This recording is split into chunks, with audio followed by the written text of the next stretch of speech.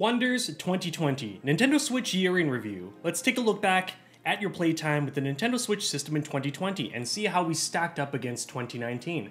Thanks for tuning into the Streets of Ragequit, you sore losers. One half of the Streets of Ragequit here with Lee Caissie, and I thought I'd take a couple of minutes just to kind of review and go through what Nintendo has posted as a year roundup. So basically what we're looking at are my stats for every time I've played Nintendo Switch this year, the games that were the hottest in my library, how many hours I've accumulated playing certain games. I kind of have a feeling Animal Crossing might be number one, but this is the first time that I'm actually taking a look at these stats. And I wanted to record a live reaction with you guys, and we can kind of go over those results that I had for the Switch. So as we scroll down, it says, thank you for making us part of your well-rounded free time this year. What kind of player were you this year? A getaway traveler. You like to realize the potential of a deserted island. Yes, yes. See? Animal Crossing taking the cake. Very early on. If we keep scrolling down, 2020 in hindsight. Your total hours played. 1,136 hours. That is way up from 2019 272 hours. And I'd also like to take a mention too that I ended up getting a brand new Switch in August of 2019. So the 272 hours that were tallied from this were probably from August all the way through to December. So even that is pretty impressive in and of itself, I would say. As we scroll down, I have played 35 different games on Nintendo Switch. In 2019, I played 23 of those. As we keep scrolling, your most played games by the hours. We've got Animal Crossing New Horizons at number 1, Tokyo Mirage Sessions at number 2, Valhalla, which is arguably my breakout game of the year, at number 3, River City Girls at number 4, you know, me and Jesse threw down with that all year, and Super Smash Bros. Ultimate rounding out with number 5.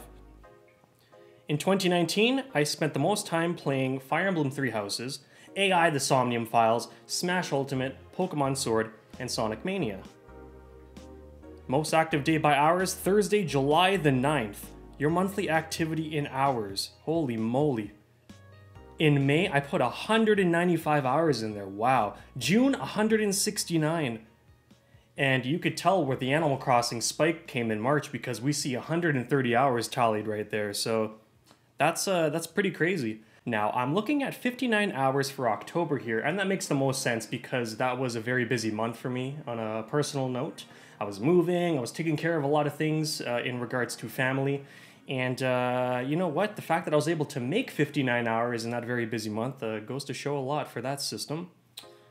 It looks like the most active day was on Wednesday, December 4th of 2019, and that was most certainly a Fire Emblem Three Houses day. Your total earned My Nintendo Gold points, 3,367. I don't know what that would do for my personal account. I'm assuming that those were all redeemed already.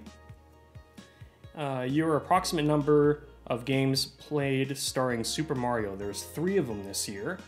Your completed Mario missions on My Nintendo 1 mission. I have no idea what My Nintendo Mario missions are, but I've completed one of them, so I am very happy to see that. I'm going to look into that more because I'm very curious now. What's next?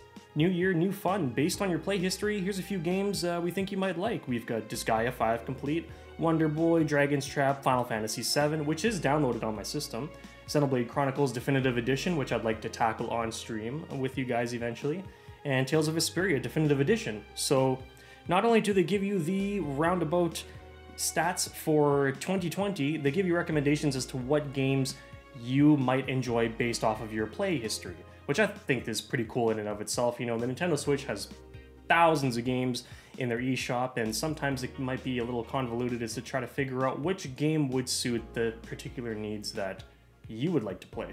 And on that note, we end with a little message from Nintendo saying, thanks for playing, see you in 2021. Now, the episodes and the fun aren't going to stop here on the Streets of Ragequit for another week or so. You know, even through the holidays, the show must go on, and we look forward to delivering even more exciting content for you guys. I just thought it would be super cool to capture my play stats and reaction on the channel for you guys to take a look at. Let me know what your guys' stats were, how many hours that you've put into video games. What was your number 1 this year? What was the most anticipated game on your list for 2021. What game lived up to your expectations for 2020? Join in on the discussion in the comments below, and we will see you very soon for another exciting episode of Streets of Ragequit.